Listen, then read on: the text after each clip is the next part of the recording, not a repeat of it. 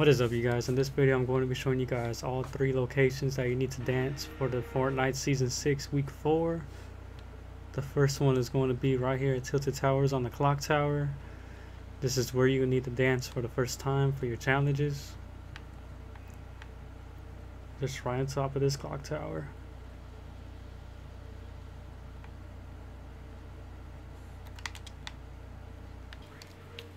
The next one is located at Lucky Landing. It is going to be this pink tree in the middle of Lucky Landing. You would want to land on top and make sure you dance in the middle of the tree. And also keep note that you can only do one of these challenges once a match. So once you dance on a tree or the clock tower, you have to die, end the game, and just go on the next match basically.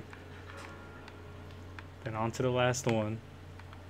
Now the last one is going to be at Flux Factory, right on top of the biggest toilet. Just dance on top of it, get your challenge.